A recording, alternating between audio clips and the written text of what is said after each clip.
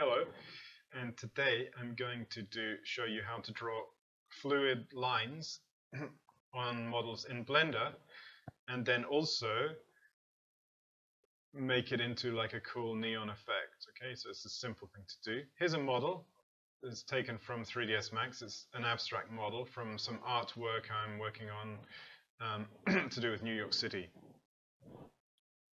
Okay, so basically we can do these lines in Blender. We can do it in other programs like 3ds Max have different ways, so I've got a video on that as well if you want to watch that.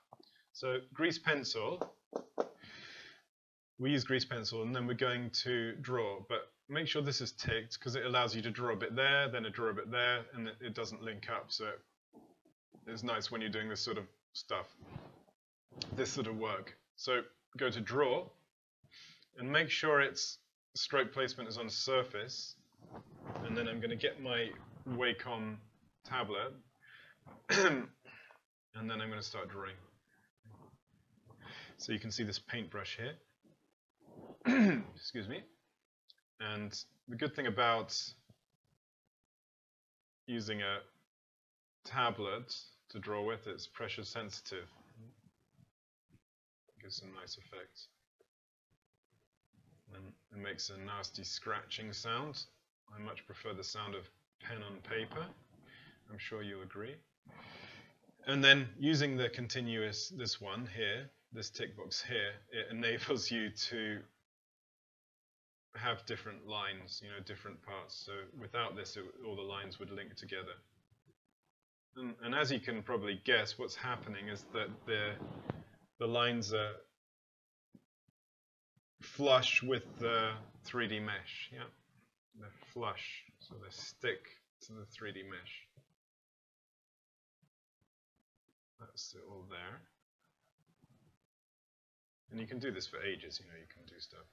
This is just for showing purposes. Let's do a link a line there and make it a bit fluid, and then do a sort of really fluid, energetic line there. So I'm going to stop, take pen off tablet, because it can mess things up. Press escape, and use middle mouse wheel to orbit around. So now you can see the lines have done some really nice stuff. So they're flush with the surface. So it's almost like sketching on your 3D model. So it allows for really interesting fluid work. So I want you to convert now the grease pencil, because if we go to render, I've got cycles render set up here. Go to rendered, it ain't going to show, or it's not going to show. So we convert it to either a path, Bezier, or polygon. So convert it to Bezier. And now you can see it's converted, okay?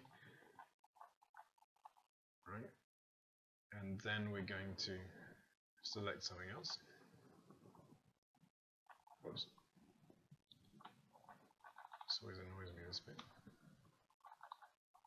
So I'm going to select something else and then select that back, so we get this little icon here. And then I'm going to go to depth, zoom in a bit, and depth, and it actually increases the Bezier curve. So you can see the Bezier curve as it did exactly to the grease pencil. Yeah? Lift the resolution up a bit. I'm going to make the curve quite thin, as you'll see it give a nice effect at the ends. I'm going to go to materials. I'm going to make a new material, make it emission, because this is going to get you a nice neon effect. I'll lift the strength up, give it a bit of a blue color. So let's go to the rendered viewport. Now look at that. So it's got this really nice neon effect going on, and it's lighting some of the model. Yeah. Let's go back to material. I'm going to go to the original 3ds Max import. Let's new it. Let's make it quite gray, like so.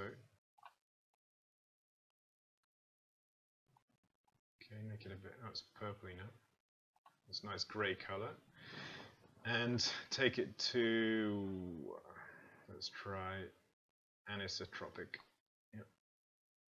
Okay, take the colour down a bit again. Let's go to render. Nice. Oh, okay, so now you can see it's actually reflecting on the thing there. So I don't actually like that. I'm going to take it back to diffuse. Okay.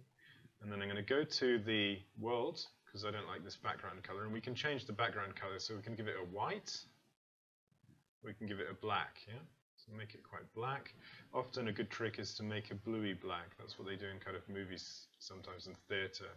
It's making it a real black. It's not entirely that great, but if you make it sort of a bluey black, is there any blue in that? No.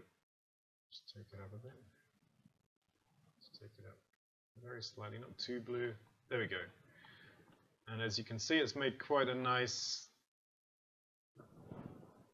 you know, neon-y thing. Okay, so you can edit that to your heart's content, yeah. And you know, the grease pencil, it's got loads of good things you can do with it, and that's just the tip of the iceberg. You can. Where's my pen gone? Oh, I was going to show you something else, but I can't find my pen because I threw it away. Anyway, whoops. Not very important anyway. So thanks very much, and check out my website www.jamesabelart.com. Always say that, and my YouTube channel here. So thanks very much for watching, and any comments and questions, please ask, and I'll get back to you as soon as possible. Okay, thanks for now. Bye.